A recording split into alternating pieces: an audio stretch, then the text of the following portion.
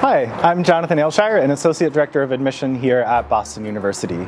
There are two different ways that a first-year student can apply to BU, through early decision and through regular decision. Early decision is a binding agreement where you are agreeing to enroll at Boston University if admitted. It's a really great option if you know BU is your first choice. You're ready to sign up for a class, to move into a dorm, to meet your fellow classmates. You'll apply early, hear from us early, and then know that you're attending BU. If you're not quite ready to make that commitment to Boston University, then regular decision is a great option. It's due in early January, you'll hear from us in late March or early April, and then you'll have until May 1st to make that final enrollment decision, which is up to you. You're not bound to the university. There are two different rounds of early decision.